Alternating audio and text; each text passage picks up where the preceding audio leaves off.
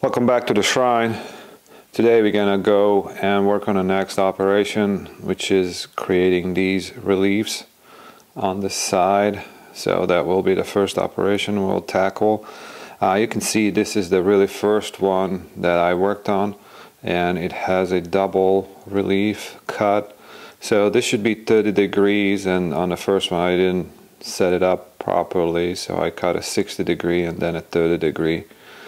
This was done on a Bridgeport, and now I'm going to use the Fryer CNC, hopefully get better results. So these two were done on the Bridgeport. You can see the reliefs. On the drawing I have it marked. As you can see, it's a 7mm chamfer, basically at 30 degrees. This is not the most efficient way to dimension it, because it's hard to measure. So I'll probably switch to this dimension here. As I mentioned in the previous video, this could have been done with a cutter like so.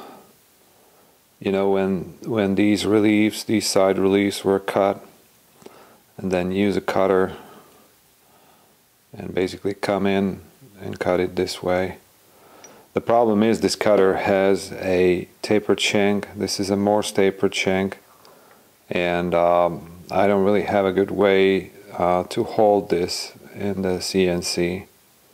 Learning from the previous operation, when the tappet was held in a collet chuck only in a small area here, and then you can see when the drill is acting here, this thing is bowing down, it's bending down in a collet chuck. So I wanted to have a little bit more stiffer work holding in this case. So I came up with this little vise.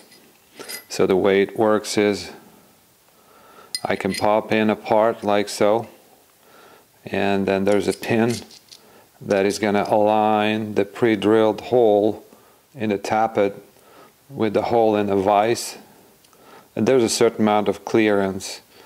And so this guy has a living hinge here, so when I squeeze this in the vise, this will not go anywhere. I tested and tried it, and this is the thing, it holds it like there's no tomorrow.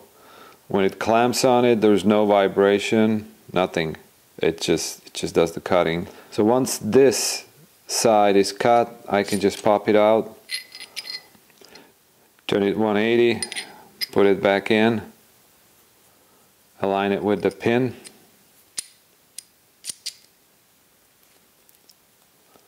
and then just do the other cut. A little ingenious wise. Let's go and see some chips fly.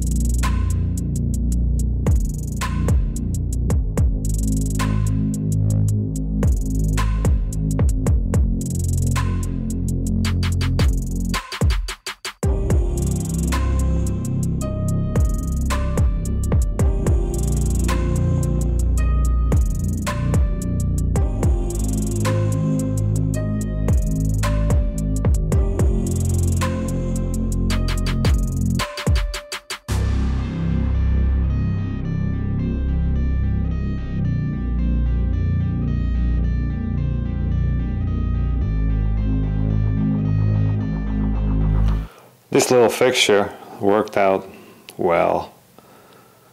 I made a matching pin. So this is a 833 hole and this is a 819 pin. and then these holes are 8.2, so it's got a nicer fit. Everything worked out nicely. Now, I mentioned before that some of these tappets are not fully grown, so that the depth of the pocket is not to print, but you know, I still want to move these through the machining process and basically learn as much as I can learn with these rejects. So some of these do have the necessary depth. You can see this one has kind of croning, so this end is not cut to size yet.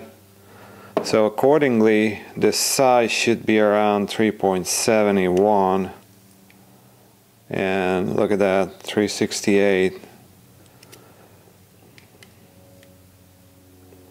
So 374 on the other side. So it's not uniform, but it's fairly close. So I've got 3 more operations on this side that I can execute with one single setup. The first one is to deck the end and also cut the internal bore. The second one is to create the hemispherical socket, and then the third one is to drill the oiling hole. Well, the first one can be done with an end mill, decking it to this length and creating the socket.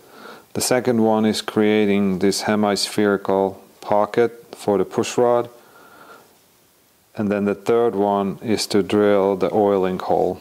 So all these can be done with one setup. If my tool changer would work properly, then I can just program all these in a consecutive manner. So it would do the decking, the hole, and then the hemispherical socket, and then finally the little oiling hole. But my tool changer is not working. What I'm going to do instead is create a serial operation where I'm just going to pop this in and then create one op, and then just repeat it on a set of parts, and then change the tool, change the program, and then do the next step. The next operation I originally designed to do on a lathe. It was just more suiting for a lathe, but then I have to do everything manually. So since I have the CNC, it can do the job for me and also hold the tolerances and the size. My initial thought was that I'm gonna come in with the drill and I'm gonna spot drill it, and then I come in with another drill and I'm gonna drill the hole to a certain depth. The next operation would be to come in with an end mill and deck the length, and also go in and create the bore, the cylindrical bore. So after I did a couple pieces that way, I realized I can just plunge in the end mill. I can just go right in and basically deck it and then create the socket with this end mill. Now the problem is that this end mill doesn't have a radius at the end here. And my own drawing is calling for a 1 millimeter radius right here at the bottom. So I went out shopping and I found this beauty. She really is a thing of a beauty. And she has a 30 thou radius at the edge, which is 0.7 millimeters, so that will be sufficient. As you can see, this is a 6 flute, 1/2 inch solid carbide end mill. So hopefully that will do the job properly. My initial idea was to use this tool here, which can do drilling and milling operation, but after doing some testing, I wasn't really happy about the performance. I think the main drawback of this tool is that it's designed with coolant in its mind. You can see the coolant holes here and here, and so what that's supposed to do is evacuate the chips, because this thing is not evacuating the chips, and I think it's cutting and recutting, and that's why the surface roughness wasn't to my taste. So let's go and change this tool out to this one, and then let the hogging begin.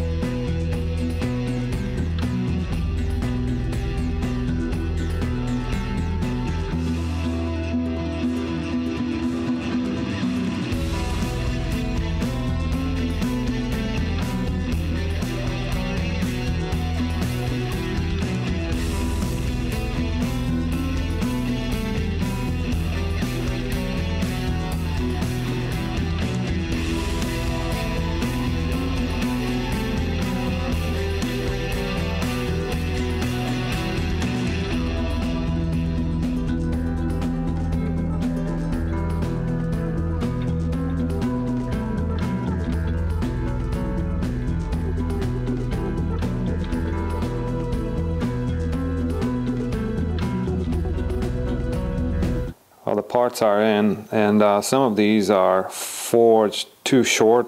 Again, these were all rejects, but on some of them this top surface actually got machined, and there is no burrs or really minimum amount of burrs. You can see the internal bore is beautiful.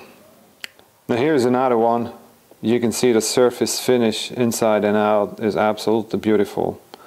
Now a couple measurements here. The length, I need to measure the length from this bore, and so this length from the bore here to the top has to be 27/167, and that's with a .328 pin, which is at 21/64.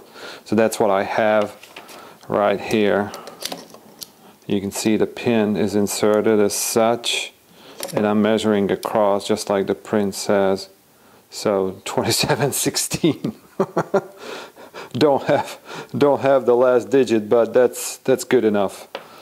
So this internal bore, I know this is not accurate, should be 16 millimeters. You can see it's spot on, and then the depth should be 7.5. And that is with these burrs. So I think that's pretty good.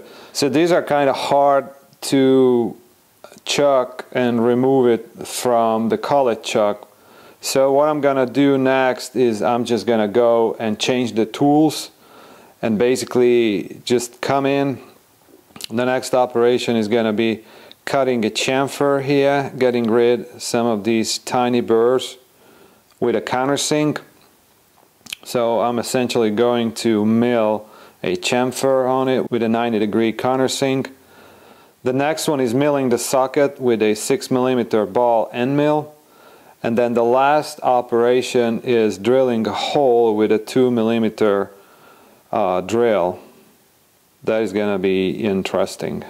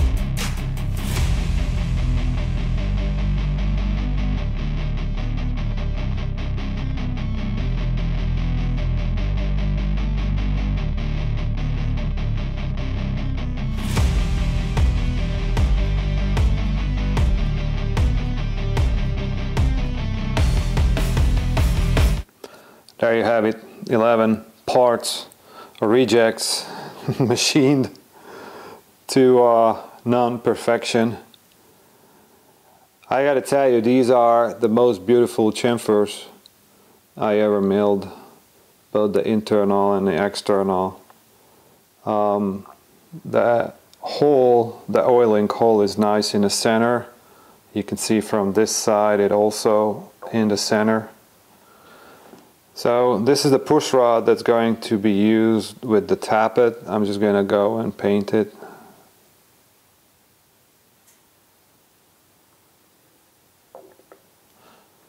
And then we can do an imprint.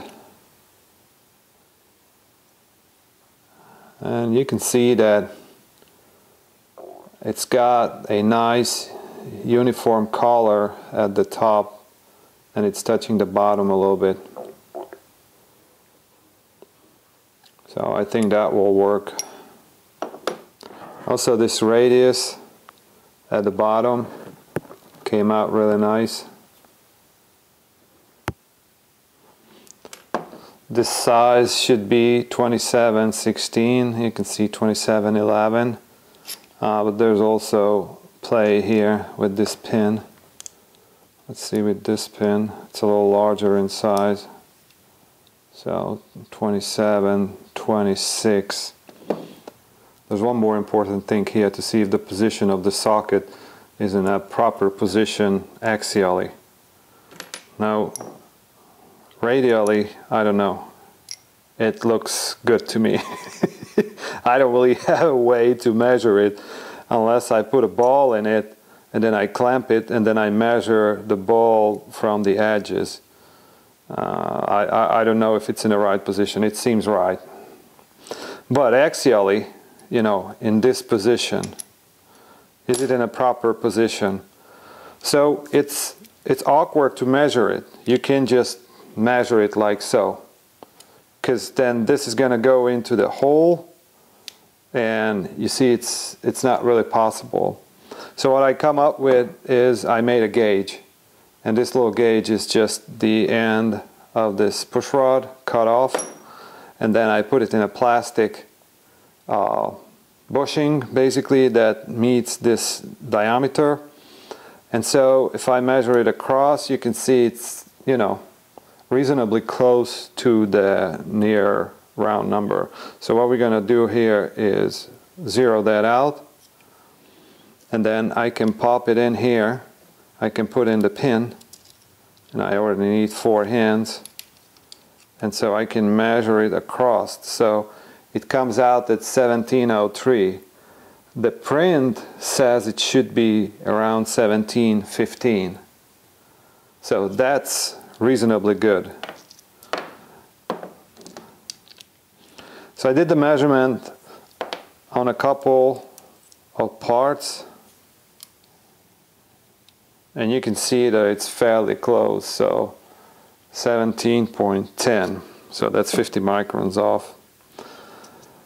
So there's not only fixturing but measurement jigs and fixtures, a lot of these needed for a quick measurement, just to be able to measure it at all.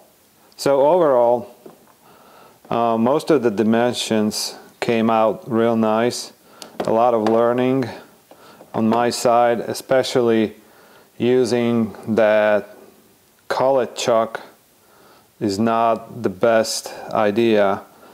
The next generation parts, I think I will make a dedicated fixture to do all these operations, something that will provide a lot better retention for the parts, because I could see that in a collet fixture this can bend up and down. When the feed rate is too high, the end mill can grab on it and it will rotate in a collet fixture. And also the collet fixture does not allow for much deviation in diameter.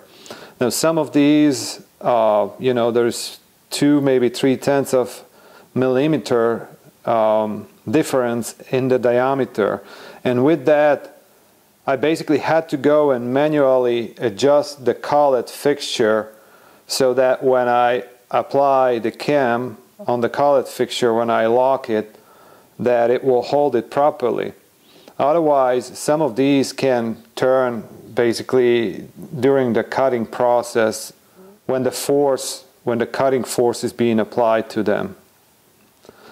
So we got one more operation left, and that's gonna be the highest pucker, basically coming in and drilling a hole this way. And it's a pretty deep hole. So I did not decide yet if I'm gonna do it from one side and then turn it over and do it from the other side, because I worry that when the drill is gonna come into the center, it can come in crooked like this relative to the center hole, and then it can walk off. Well, that is going to be a wrap for today. I appreciate your time. If you enjoyed the video, please give me a thumbs up. And if you have any questions, please leave a comment. See you on the next one. Bye.